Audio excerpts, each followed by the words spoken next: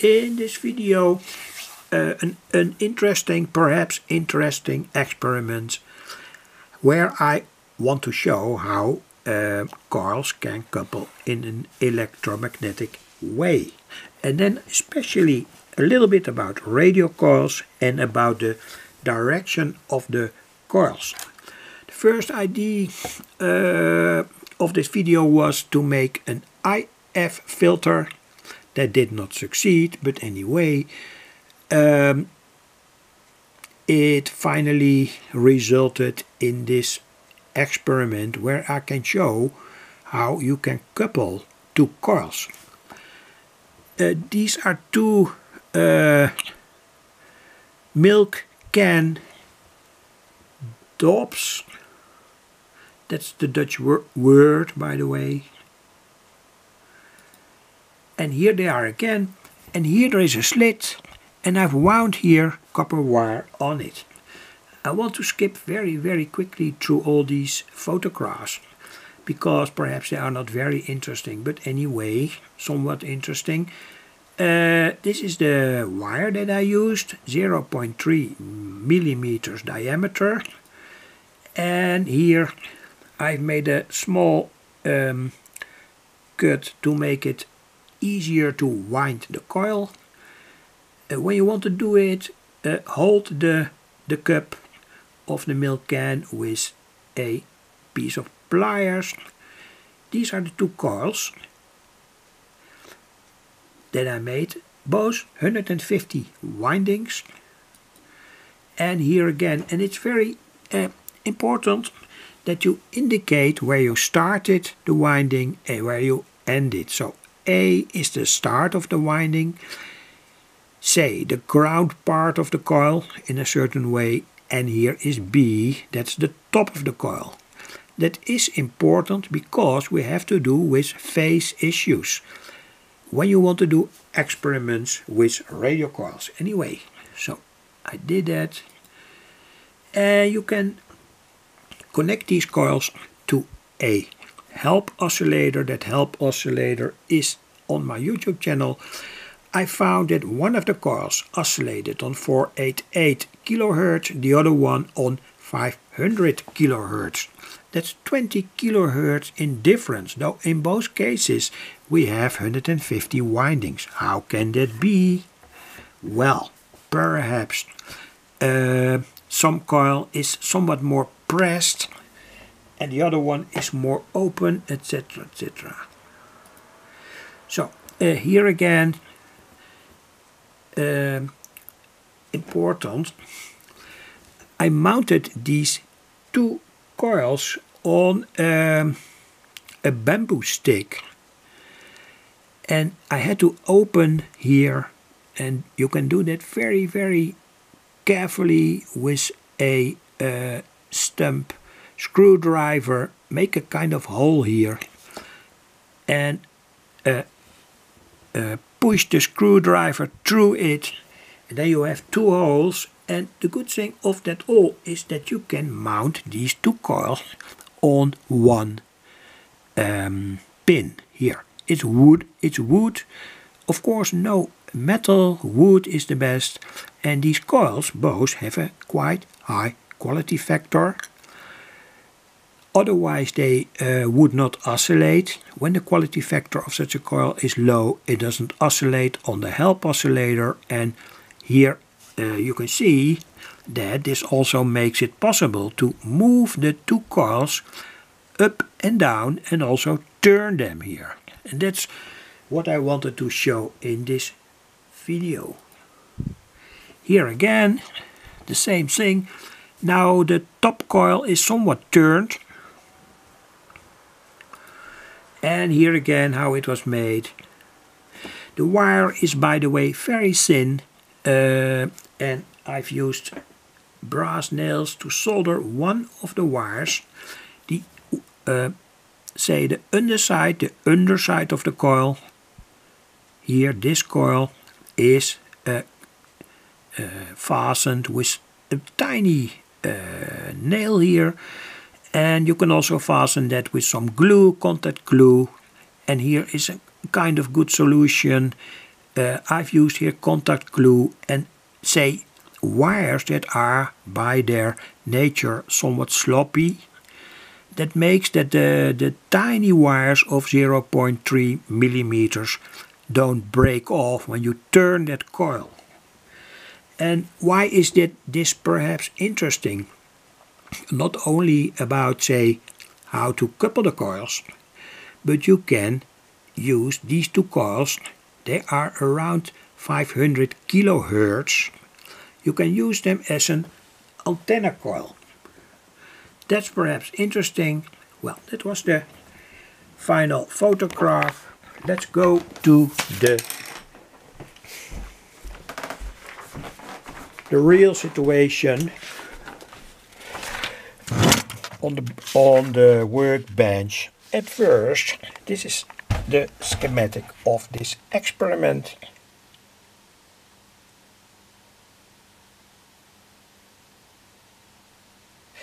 There's one test oscillator that's here. It's working around 474 kilohertz, and I've connected two oscilloscopes. One of the oscilloscopes is connected to the oscillator, and the other scope is connected to the other coil. Say the coil that can be turned around. This is the frequency on the coil that's fixed, and here the frequency on the coil that you can turn around. So again, here the help oscillator, test oscillator. The schematic is on my YouTube channel. I've published it, and there are more videos where I use this. And here's the one coil, and here's the other coil, and the idea is that you can turn them. So here you can turn the upper coil opposite to the coil that's on the underside. So what will happen when you do that regarding, say, the frequency, etc., etc. So the idea was to make an experimental IF filter. That didn't work. Of course, I'm going to do more experiments to make that successful. But the coupling idea is also interesting, and like I told, you can use this setup. When you want to receive a specific frequency on shortwave, medium wave, or whatever, and you can see it here, it's now around 470 kilocycles. Here again, how the coils were made, I have already explained that. Make indications what is A and what is B, so what's the beginning and what's the top of the coil. So let's see what happens when I turn this coil here. I have to look on two oscilloscopes. Now I turn the upper coil. And you can see that now there is no coupling between, say, the oscillator here, oscillator coil, can also be an antenna coil, and here the coil that receives, that is tuned in fact to the same frequency, but it receives a electromagnetic signal from the first coil, say the antenna coil or whatever, in this case the oscillator coil. So here see there is no coupling because the coils are turned in a diagonal way. So you can see what I'm doing, and here the same. And when you say make the distance between the two coils smaller, what I'm doing here, I'm moving this coil to a higher position. The coupling gets less, it gets also more critical, so that's critical coupling of two coils. That is also something to do with IF filters, etc., etc.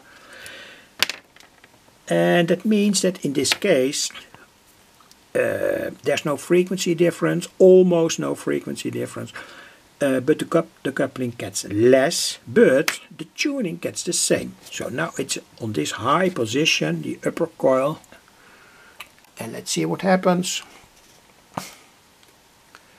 Again we have, say, we couple the two coils, oscillator frequency very fierce, received frequency on the other side of the coil not very fierce, but anyway you can see that it couples, and all around, say, 475 kilohertz. You can change that when you mount, say, a variable capacitor parallel to the oscillator coil.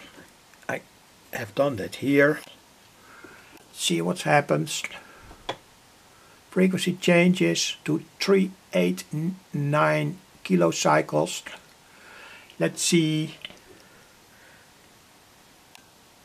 Now I turn that variable capacitor again. We are at 490 kilocycles. This is completely logical. There is some deterioration here.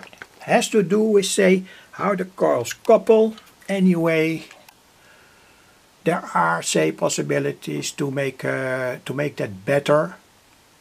This has also to do with the resonance frequency, but anyway, here you see that the best waveform is when that tuning capacitor is here. Anyway, that means that there is a specific frequency where the whole setup works at its best. That is 480 kilohertz. Anyway,